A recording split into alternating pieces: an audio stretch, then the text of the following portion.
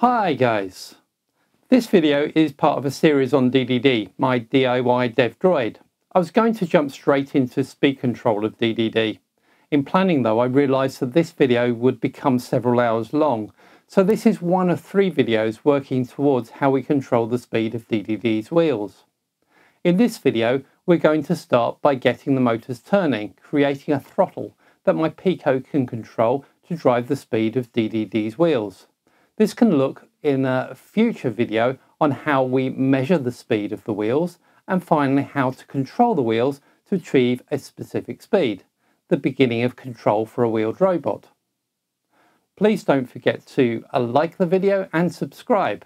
I really appreciate it, and I appreciate you being with me here today. Just a quick recap on DDD. DDD is a 3-wheeled robot for the purposes of experimentation with robotics and ROS2, using the Raspberry Pi Pico and Raspberry Pi 4.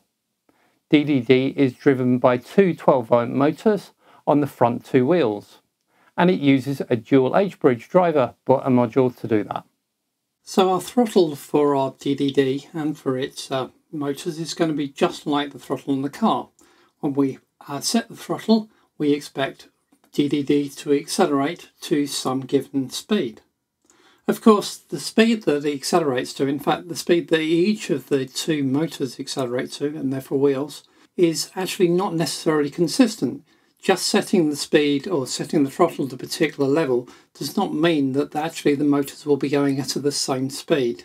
Speed and throttle are not the same thing, and it's not consistent from motor to motor, even when they're identical serial parts.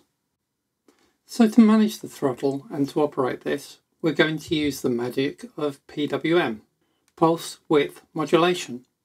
So pulse width modulation is really all about the cycle of a waveform, a square wave that we're generating out of a GPIO pin. And that has a cycle. And a portion of that, the signal is high for. We call that duty cycle, the portion of the cycle for which it is high.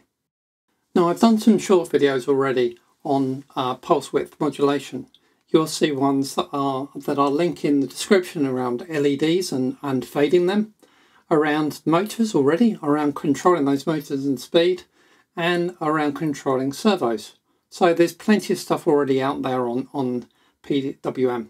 And in fact, one of my courses, which I'll also link in the description, also goes into PWM in some detail around how to do that on the Pico. So the way that PWM will work is we will drive PWM into one side of the motor while holding the other side to ground.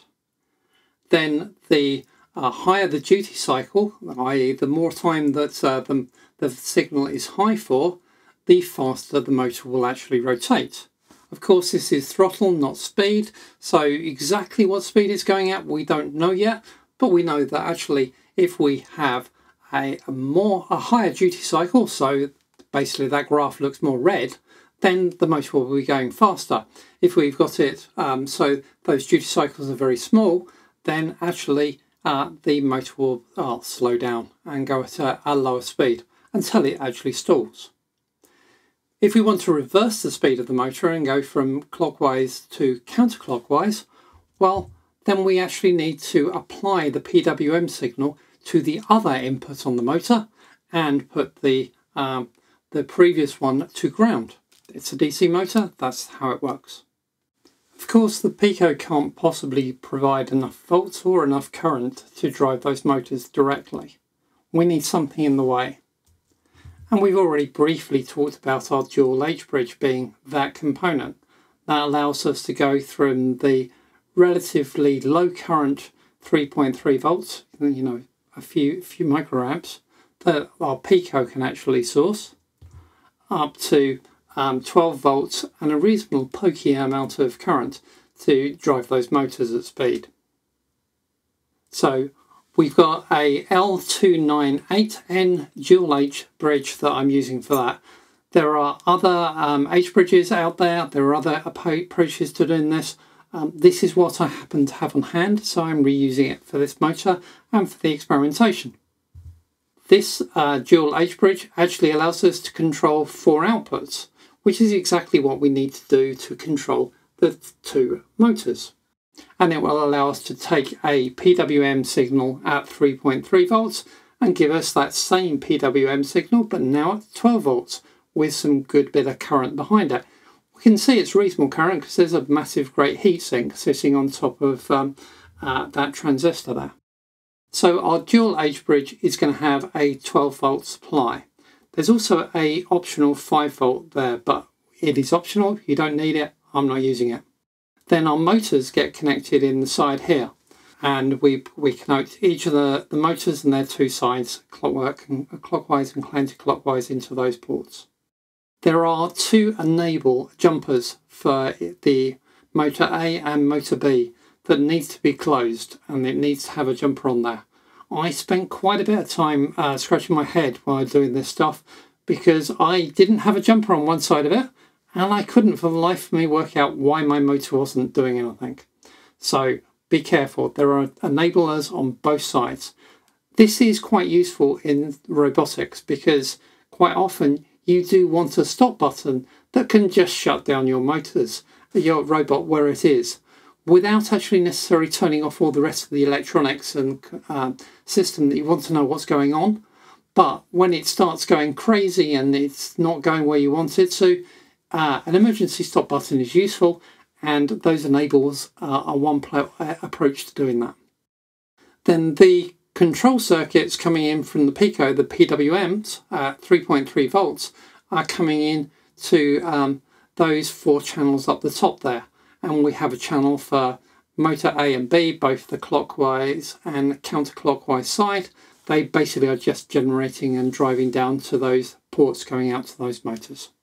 So that is exactly how I'm connecting everything up to my Pico and to my motors in order to generate this drive experiment. I've placed all the source code for today into a repo on GitHub, DDD experiments. This is going to have lots of projects in it. This first one is number 1, motor control. The source code and everything we're going to go today is actually really simple. This is all going to be around the Pico SDK itself and some C++ code to drive PWM. So I've got the copy of the repo here, and we're in the motor control project, number 1 here. Oops, sorry, closing it down there. And there is a little bit more source code in here than I technically need. I've actually got in here the code to be able to do all of the sensing speed work as well, which is why there's some GPIO input manager stuff. Don't worry about that. I'm not going to talk about that this time. I'll talk about that next time. Today, let's just focus on the throttle and getting how we're operating that. So in Motor Manager is really where all of the magic happens. We've got a constructor here, and we're giving that constructor details of the GPIO pin that we're using with our H-bridge to drive the clockwise and counterclockwise pins on the motor itself. I'm also giving it the sensor pins to use for speed sensing, but again, don't worry about those just yet. The other function we're going to worry about in here is set throttle, where we're going to basically set the percentage of the throttle, which I'm representing between 0 and 1 as floats, and the direction that we want the motor to rotate. So do we want it to go clockwise or do we want it to go counterclockwise? And that's all there. So those are the 2 methods we're going to look at. Nice and easy, nice and straightforward. So over in the C++ code, so this constructor is storing our GPIO pins for future reference, because we're going to need them every time we want to change the throttle speed. And then it's setting up the function of those GPIO pads to be PWM. It's setting their levels to currently be 0. It's finding out which slicer they're using and enabling it so that the PWM process is all up and running, and we can then set PWM level on them. And we're doing that twice. We're doing that once for the clockwise GPIO pad, and one's for the counterclockwise GPIO pad. Again, there are some bits around here around observing GPIO. This is for the speed sensing bit. Don't worry about that too much just yet. So let's have a look at set throttle. Well, this is taking in that percentage of the throttle to be using between 0 and 1, and the direction. So I'm doing a little bit of validation here, just to make sure that the throttle isn't negative. Is it 0, is it? If it's 0, then we're actually going to stop our rotation by setting both GPIO levels to 0. If it's greater than 1, we'll set it to 1, so we're limiting it to the maximum that we can get up to. And then we're going to convert it to a PWM number. So PWM on the Pico is a 16-bit floating point or 16-bit integer value. So I need to do a little bit of maths here to convert our float number between 0 and 1 to be a integer between 0 and hex FFFF. And that's done by that line. Once we've got that, then we can set the GPIO levels. Obviously, if we're going clockwise, what we do is we set the counterclockwise GPIO pad to 0, so it will be basically negative. And then we set or ground, let's be more precise. Then the clockwise GPIO pad, we're going to set that to our new PWM number that we've just calculated. If we're going counterclockwise, then we need to do it the other way around. And that's what's giving us the direction. You can see here I've got some printfs where I was trying to debug what was going wrong with my setup. I talked earlier about the enable pin on both sides of on the A channel and B channel of the age bridge. Well, I forgot that you had to enable the other channel, and I spent an hour or so debugging why my code wasn't driving it and why we weren't getting any signal out, only to find I hadn't put an enable jumper on. Oh well, there you go. Main. So what's main doing? Well, in main we're just going to do a test. So I've got definitions here for the GPIO pads I happen to be using in my experiments for the clockwise and counterclockwise pins on both of the motors. So our main program itself is going to create a left motor and a right motor and provide those defaults into those. It's then going to run a loop, and it's going to loop through between a throttle value of 0.3 and a throttle value of 1.0.